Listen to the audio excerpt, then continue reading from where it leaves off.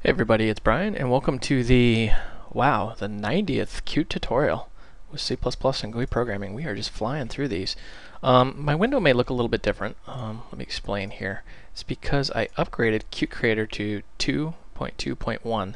So if you have a different version, it may look a little funky. I know they kind of changed things up a little bit, and as you can see, the menus have kind of changed. You've got a Qt Quick project, Qt Widget, and you get like a GUI application, mobile application, other project, console, and it's kind of neat how they move things around. You see how there's like an HTML5 application now, designer, widgets, empty projects, etc., etc. We're just going to stick with, for this tutorial anyways, the tried and true Qt console application. And we're going to call this TStream for text stream. And let's just go ahead and put it in the usual location. And it says Qt Creator can set up the following targets for the project desktop. And this is your build environment, basically. You can go ahead and customize this pretty much any way you want to. And then version control if you use it. And just next, finish. And same thing as always. They've just, modified a few things here and there. But it's pretty much the same application. And I think it's a little better than previous versions, but that's just me. I'm kind of picky though. Alright, so first thing we want to do is we want to add our includes. We're going to say Qt core. And I took a poll out on the website, and seems like most everybody wants more networking, and I'm not quite sure if you want more networking applications or more networking theory. So just drop me a line and let me know which one. Alright, so today we are going to be covering, drumroll, QTextStream. So if we go out to the help system,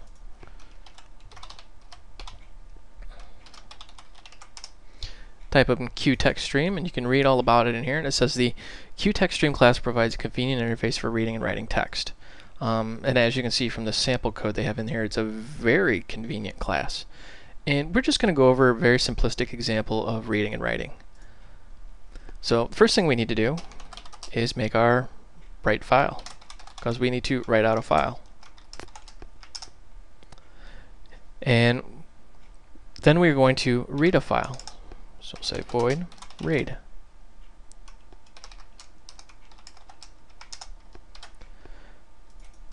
And in our program, we're just simply going to help if I could keep my cursor in one place. We're going to read the file, and then we're going to write, we're going to write the file, and then we're going to read the contents. Got a little ahead of myself there. So let's tackle the write code. We want QFile, and we'll just call this file, and we want to give it a constructor, and we want to give it a file name. Now, if you remember from previous tutorials, if you've even seen them, the QFile class opens a file and closes a file and does things of that nature. So what we want to do is we want to say or actually put it wherever you've been building these, test, and I'm just going to say my file.txt. Now you notice these forward slashes even though I'm on a Windows system.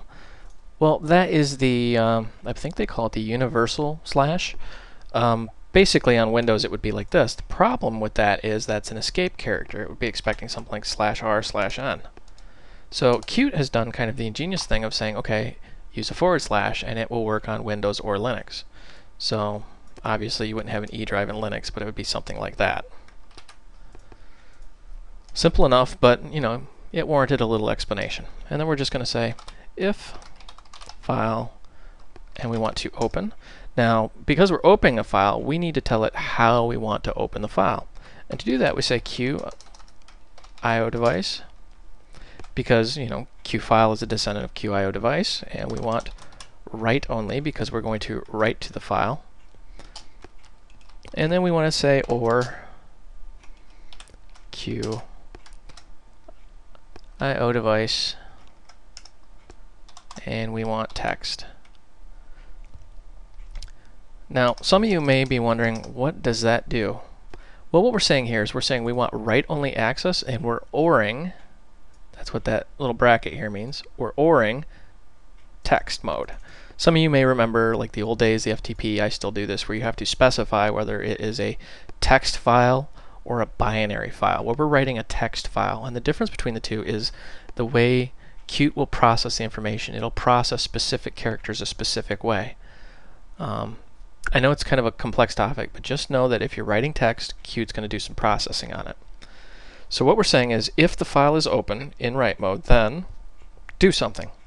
The first thing I always do is I make sure we close that file, because we've already opened it. And then I make sure we flush the contents. Flush is kind of an interesting topic. It's kind of like flushing a toilet. Think of this file object as, well, unfortunately, a toilet, and you're just going to throw stuff into it, and then when you're done, you're going to flush it down to the hard drive. I know, bad analogy, but it makes people snicker every time. But the reason why you do that is because you want to close the file, that way it doesn't remain open. You want to flush it, that way all the contents are written to disk. Now, one would argue you don't really need a call flush because it's called automatically by most classes, but better play it safe than sorry. Give ourselves a little notification here of what's going on. We'll just say file written. Now comes into play QTextStream. And what QTextStream does is it actually creates a stream. What is a stream, you ask? Well, I'm glad you ask. I know, I've been watching Mythbusters way too much. Anyways, a stream is, well, like a stream, like a river. It's just a steady stream of information. A stream doesn't really care about a beginning or an end. It just dumps information into it and it goes. So we use this stream object to stream data into the file. And we're going to say hello, and then we're going to add some return. And let's just say world. We're just going to do a simple, hello world. I know it's been overdone millions and millions of times, but there you go. So that is how we are writing our file. Let's break this down really quickly. We're creating a QFile object. We're giving it a file name. We're saying if file.open, meaning if we can open the file using write-only mode and text, or I should say using write-only in text mode, then we're going to create a QTextStream, stream the information into the file, flush it and close it. Now, you should know that you should call it stream.flush because stream is the one writing into the file. Think of stream as a buffer. It's like a river or a stream. And you're going to throw like a piece of paper into the stream and it's going to float down the stream. That's actually probably not why it's called a stream, but it's the best analogy I got. So, you guessed it, the read code is actually very, very similar. Give it a file name, say file.open, and we want to change the mode because we don't want to write, we want to read only. Still keep it in text mode. We'll want to make a QTextStream once again, and notice how we're giving this a reference to the file. And then what we want to do here is slightly different. We don't want to flush because, well, we're not writing anything. Doesn't hurt to do that, but you don't really need it. But what we want to do is we want to read every single line in that file. Granted, we know the context of it already, but let's say we're reading somebody else's file and we don't really know what's in there. So let's go QString, and we'll just call this line. So we're going to make a variable called line, and we're going to read each line out of here. So we're going to say do. And we want to do while not line is null. Meaning what we're going to do is we're just going to keep reading this, and we're going to keep reading the file line by line until we get a null line, meaning there's nothing there. So I'll say line equal, and you guessed it, stream read line. And you notice how it says qint64 max len? Well, what we're saying if we were to specify that is the maximum length of the line. We're going to grab it no matter what size it is, and then we're just going to print it out.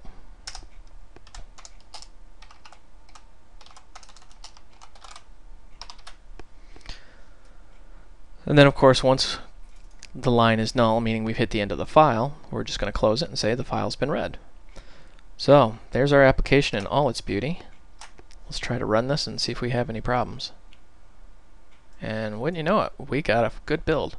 So we wrote the file, almost said we writ the file. We wrote the file, and then we're reading it. Hello world, and you notice this blank line right here, this quote unquote. Where is that coming from? Well, if you remember, we did a /r/n after each one of these. That's where that's coming from. It's just a new line, so it's a blank line. And then we hit the end of the file and it says file read. So that, in a nutshell, is QTextStream and QFile and how to read and write files. I should warn you that in the real world, reading a file typically indicates you want to do something with it.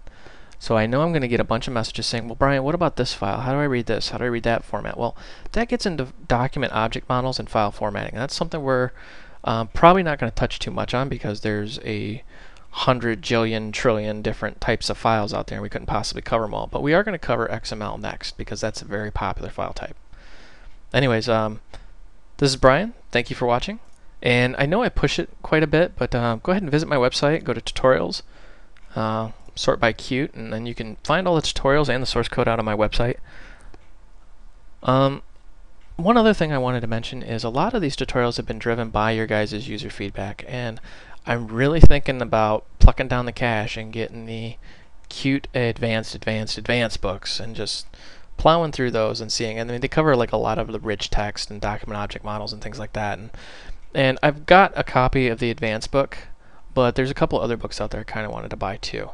So let me know if you guys have any other book recommendations. I know some of you people out there watching these videos are actually gurus in yourself because you've kind of pointed me in the right direction when I was wrong. So if you know of any good books, let me know. Anyways, I'm babbling. This is Brian. Thanks for watching.